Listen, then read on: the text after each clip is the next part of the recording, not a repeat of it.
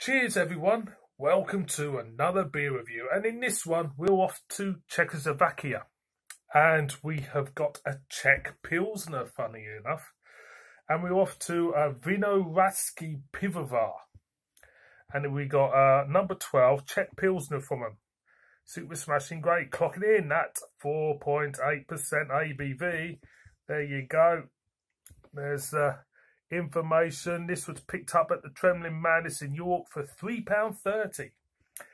£3.30. It says, boom, boom, boom. It says Czech Pilsner, Czech Premium Power Lager. Ingredients: water, yeast, and it's got the Saz hops, and we got Sladek hops.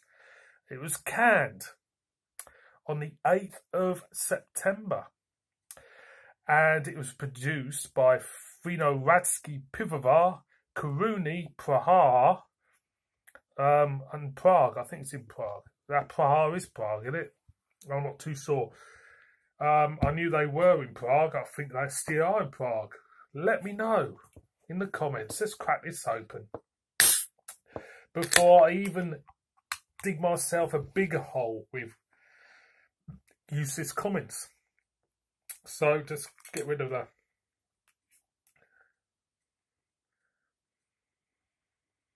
Yes, it's very malty, and dare I say, it was a little bit skunky when I first sniffed it. It wasn't a very nice smell. It smells like a baboon's arsehole.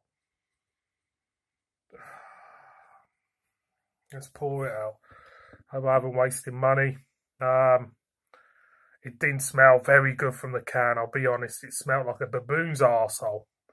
Not that I have smelt a baboon's arsehole, I'm just saying it smells what I'd imagine a baboon's arsehole would smell like. Not very nice. Not very nice. So,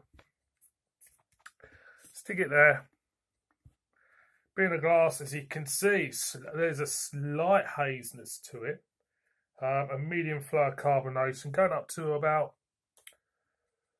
one finger's worth of dusting of white head to it. So I'm going to go in. So, no, I'm going to smell it first, see if it smells better.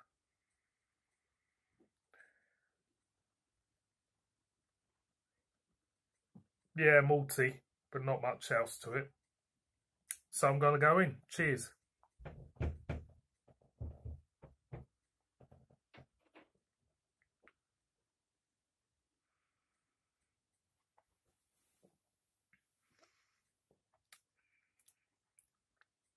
It tastes a lot better than it smells. I'm a big fan of the Pilsner style. It's always been a style of beer which has always been very clean, around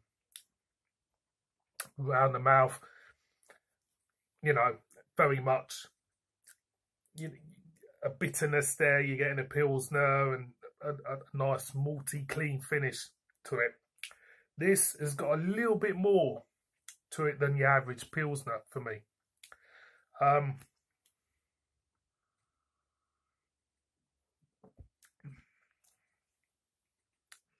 It's very bready, very yeasty for a Pilsner. It tastes really good. It does, it tastes really good. I wouldn't say it's got a clean feel on the tail end. I don't think it's a beer which gives you that clean, bitter, crisp feel on the tail end. But this more than makes up for it in the flavour. It does feel like fresh bread in a way, fresh loaf of white bread.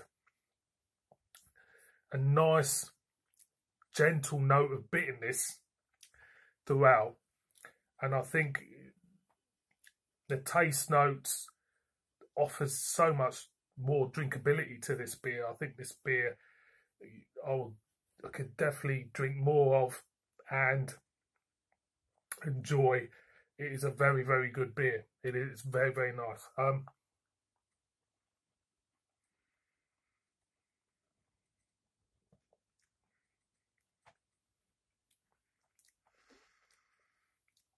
I was expecting this to be sweet in a way, but the more I'm drinking it,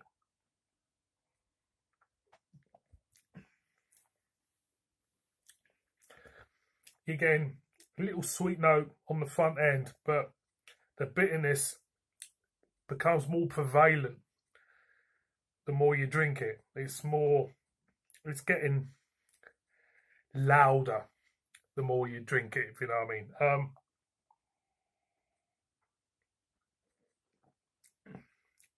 So it does feel different to your normal run-of-the-mill Pilsner, definitely. And it is very, very nice. It's a really nice beer. The smell of it when I first had, smelt it, it smelled awful. But now I can't pick up that awful smell at all. I don't know if it was something in the can or something which wasn't. See, the smell isn't there. This brewery, don't know much about it. I think they had a tap room, and the brewery in the tap room was in Prague. I'll just check. I think I've lost it. Overall, though, I have to say, highly, highly recommend that. That is a really, really nice beer. Definitely worth checking out, that one. So thank you very much for watching this one, and I shall see all of you on my next one. So cheers.